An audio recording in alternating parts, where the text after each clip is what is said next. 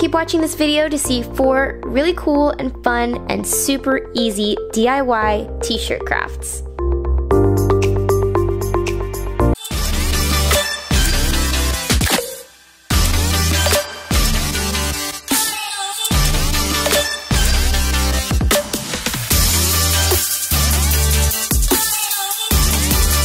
So for the pillowcase, I'm starting by removing the sleeves and then measuring how much fabric I had. It actually just perfectly fit this pillow that I wanted a pillowcase for anyway. Then I put the pillowcase on and roughly trimmed up the sides and then went back and made it more perfect and exact afterwards. So I put these 2 pieces of fabric right sides together, kind of inside out, and then pinned all the way around 3 of the edges, leaving the 4th one open for the zipper. After that, I just sewed those 3 edges down. And then I tried to figure out the zipper. This took me a long time. But I eventually figured it out, stuffed that pillow in, and I think he looks pretty cute.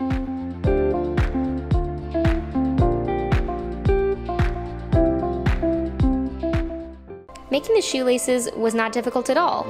It starts with making t-shirt yarn. So I removed the top part of my t-shirt as well as the bottom hem of the shirt, and then turned that torso piece so that it was long ways. I then folded it up so that I left about 1 inch between the top of the 2nd row and the top of the 1st row, and then cut all the way up, leaving about ½ an inch at the top that was left uncut, so that it stayed one continuous piece.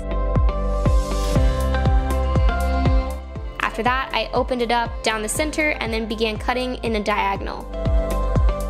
It was crazy seeing this come to life. All of a sudden I started to see the yarn and not just strips of a t-shirt. It was a really simple process, and then after that you just kind of stretch the fabric so that it curls on itself and becomes much more of a string rather than a strip. I did my best to keep this as orderly as possible.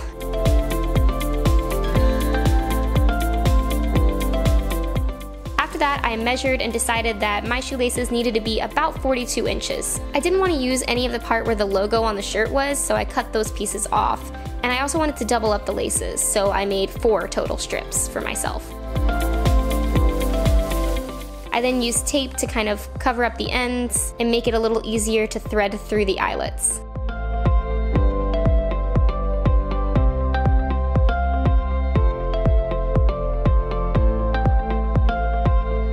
I think these turned out really cool and I can't wait to wear them.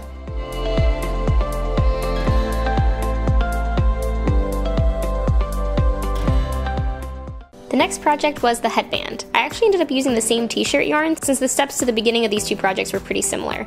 Then I made a loop with one and a horseshoe shape with the other. Right now I just gave myself a bunch of fabric and later I'll trim it down to a good size. So I followed the steps to make a sailor knot.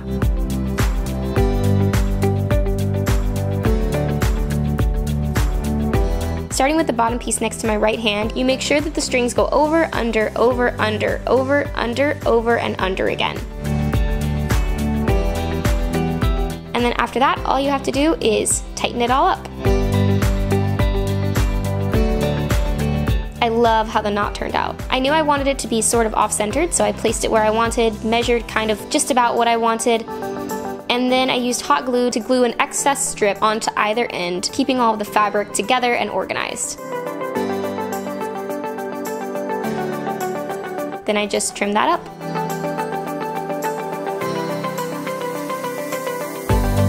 I took a 4" by 3" piece of the loose fabric that was left over, pulled on it so that the edges curled in on themselves, and then folded it in the middle. I then used this as the piece to connect my headband in the middle. So I glued both sides to it, making sure that nothing was twisted or looped around itself. And then glued that piece together. If I were to make this again, I might sew instead of using hot glue, but I still love how the look turned out.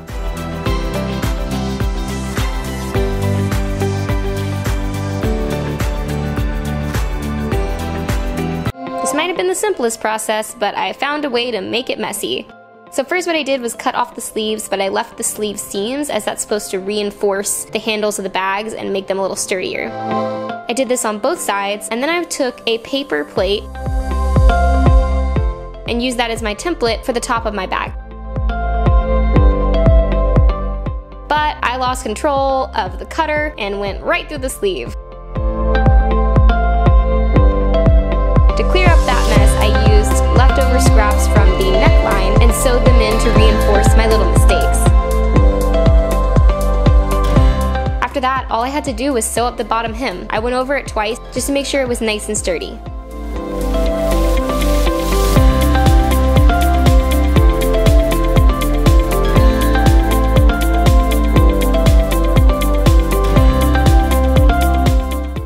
And then after all that, I turned it inside out and I had my bag. I love how this turned out. It actually is huge and can fit a lot, and it feels pretty reliable and sturdy too.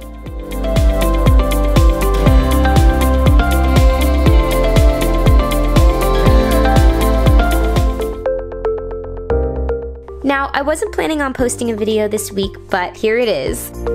I wanted to show you guys these crafts anyway. They were the other 4 projects that went along with my DIY t-shirt quilt, which was all a part of my final English project, which was about upcycling, since some of you asked, what do old t-shirts have to do with an English class?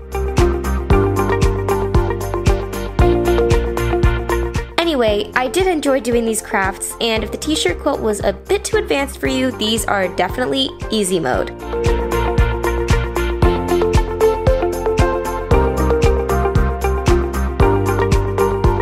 So if you enjoyed this video, then go ahead and give it a like, and if you want to see more videos like this or any of the other crazy stuff I have going on this channel, then please subscribe, and I will see you next week. Thanks for watching. Bye!